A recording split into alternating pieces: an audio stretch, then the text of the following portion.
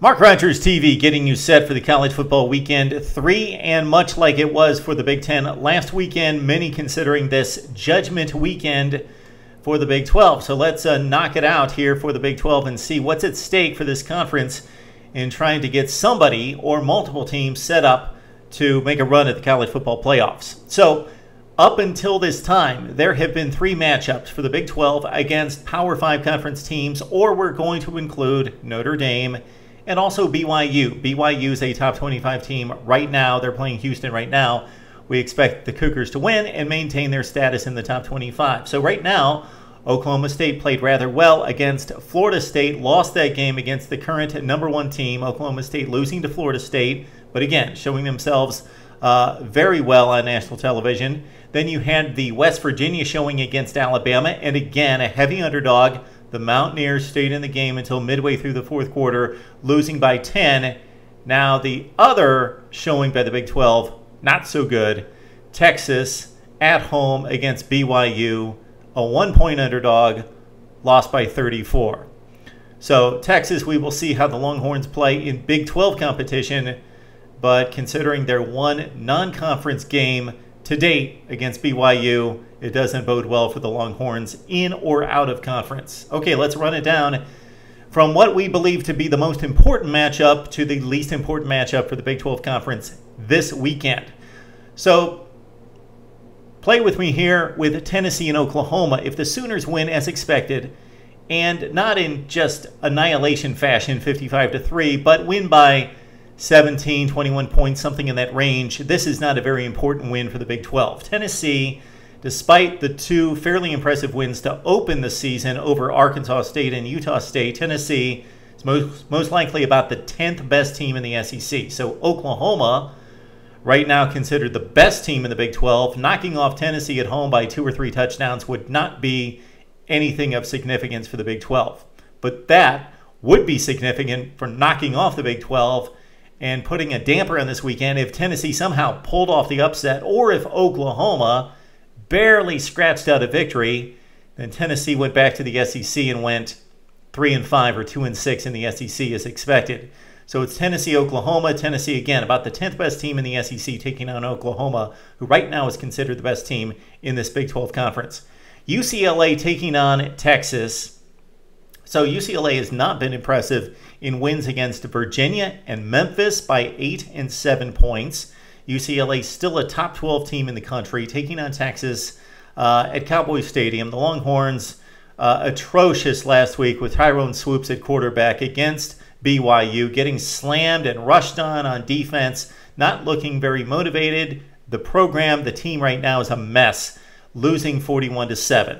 All right, so this game, again, if Texas loses, and if they lose by 10 to 20 points, this is not significant. If UCLA continues on to play as one of the top 4 teams in the Pac-12, as they're currently considered to be, along with Oregon, Stanford, and USC, one of the 4 best teams in the probable #2 conference in college football, well, Texas losing this game by 10 or 20 is not going to be significant for the Big 12. It's going to be significant if Texas pulls off a remarkable upset. That would be huge for the Big 12, of course, and especially if UCLA goes on to a 9-3 or 10-2 campaign, or if Texas gets annihilated once again and then has a good Big 12 campaign. So if Texas can't show that they're any good against anyone outside of the Big 12, lose by 34 to BYU, say they lose by 4 touchdowns to UCLA,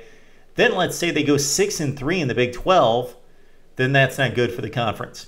So again, not significant UCLA-Texas if it's a 10 or 15 point UCLA win and the 2 teams go on to do what we consider them to be.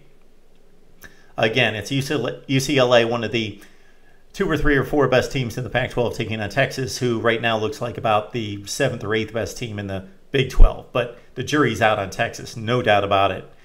West Virginia and Maryland. Maryland out of the Big Ten now, so This had an Eastern feel at one point if you're a longtime college football fan. West Virginia, of course, moving to the Big East at one point, and Maryland, a longtime standing member of the ACC. And this has been a rivalry. Now it's kind of strange to consider this Big Ten versus Big 12. West Virginia, despite the loss on opening night against Alabama, showed themselves well, 33-23, threw for 365 yards. Clint Trickett could have thrown for 500 if he wouldn't have had a couple dropped balls by wide receivers on what would have been big plays. So West Virginia, Maryland, jury's out on Maryland. They've not played anybody of significance yet. They beat South Florida by a touchdown last week. But what is expected out of Maryland is to be about the 9th or 10th best team in the Big Ten, and a bad Big Ten at this point. So 9th or 10th best team. So West Virginia, despite being a 3-point underdog at Maryland, could win this game. Certainly, this is a toss-up game, and West Virginia's played better football to date than Maryland, so they go to Maryland. This could be a decent win for the Big 12, again, if Maryland goes on and performs pretty well in the Big Ten. All right, then we've got Arkansas and Texas Tech, and again, we've got to consider who these teams are supposed to be based on last season and based on projections for this season. So at this point, Texas Tech, Arkansas, this needs to be a win for the Big 12 if these teams go on to do what's expected. Arkansas is improved, but still only about the 10th or 11th best team in the SEC. 0-8 in the SEC last season. Arguably the worst team in the SEC last season, could be the same this year. Texas Tech's only a 2-point favorite in basically a home game. It is a home game in Lubbock. Texas Tech, just a 2-point favorite against Arkansas. Texas Tech has looked bad in barely getting by UTEP in Central Arkansas. So the Big 12's got to win this game. Their matchups with the SEC are lopsided affairs. It's not Oklahoma LSU or Oklahoma Auburn. It's not Baylor taking on Georgia. It's not Texas Tech taking on somebody like Tennessee or Ole Miss. Texas Tech, again, expects to be a 7 or 8 win football team, getting to a decent bowl game as they have in recent years, and certainly last year under Cliff Kingsbury.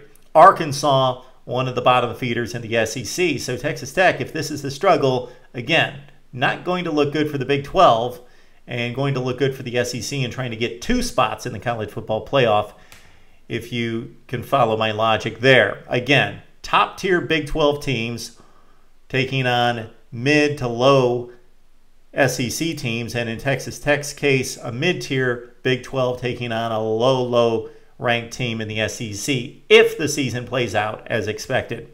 Then we've got Iowa, Iowa State. Iowa's been the more dominant program by far, but for some reason, they struggle in state with Iowa State, so there's an opportunity here for the Big 12. Iowa struggled in starting off at 2-0, but the Hawkeyes are still 2-0, and I expect them to contend in the Big 10 Western Division. So Iowa State's got an opportunity here. They're about a 10-point underdog at Iowa. Expect this to be a close game. Hawkeyes, definitely at this point, a better football team. But Iowa State, after coming off a close call against Kansas State, they played rather well against the Wildcats. And the Wildcats, at this point, you would have to consider to be a little bit better than Iowa. This could be a big victory for the Big 12. If one of their bottom teams beats a better team in the Big 10, that could be a feather in their cap for down the line. Iowa State taking on Iowa. Hawkeyes about the 5th best team in the Big 10. Iowa State down the rung in the Big 12. And if they lose, unless Iowa State loses 37-0, which they most likely won't, if they lose by a touchdown or 10 points, no big deal. Minnesota, TCU. TCU has to win this game for the Big 12. Minnesota's without its quarterback, Widener, in this game. Not supposed to be performing in this game against TCU. Minnesota did have a nice season last year in the Big Ten with 8 victories, but only 4-4 in the conference. And Minnesota's just, they've done well. Jerry Kill's done well to build a football program to this point, but TCU has everything going for it.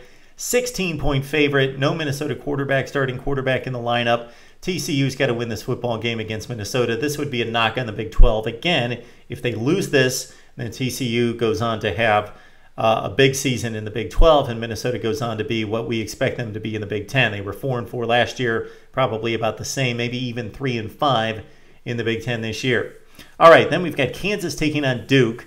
No big deal for the Big 12. Kansas is the worst team in the conference, and if they somehow hang with Duke and Duke does anything close to what it did in winning an ACC division championship last year, then this is just icing on the cake for the Big 12. If Kansas does anything at Duke, expect the Dukies to win this game by about 20 points.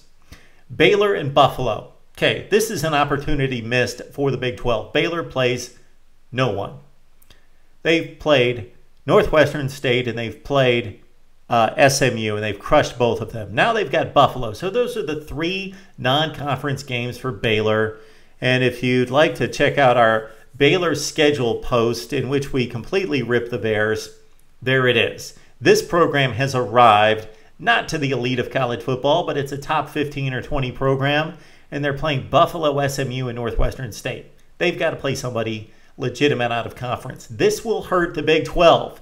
If the Big 12 does not perform well out of conference and Baylor emerges as the Big 12 champion, and all they have to show is defeating a marginal Big 12, maybe Oklahoma and a bunch of 8-4 teams like Oklahoma State and Kansas State, and then they didn't beat anyone non-conference, they didn't play anyone non-conference, Buffalo, Northwestern State, and SMU, that would not be a good scenario for the Big 12. Likewise, even though Oklahoma scheduled Tennessee, the other 2 games, Tulsa and Louisiana Tech, hold them back, and if Tennessee, again, goes 2-6, 3-5 in the SEC, Oklahoma's got nothing to show non-conference.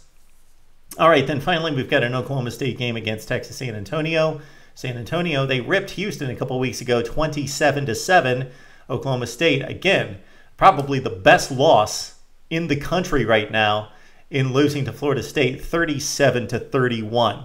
So keep in mind, this is a big week for the Big 12, but they really have nothing to lose in these matchups with Texas-UCLA and also Iowa State, Kansas, and Duke. Where they could tumble would be Oklahoma losing to Tennessee, of course, and the game that we've got, that's pretty much the one that could really hurt them more than anything, and to a much lesser degree, TCU shouldn't lose to Minnesota, and Texas Tech, as a 4th or 5th best team, maybe 6th best team in the Big 12, has got to beat Arkansas. That's only a 2-point game according to Vegas. Would love to hear your thoughts on the Big 12, currently 0-3 against the Power 5 and BYU, and how that shapes up for this weekend, right here on Mark Rogers TV.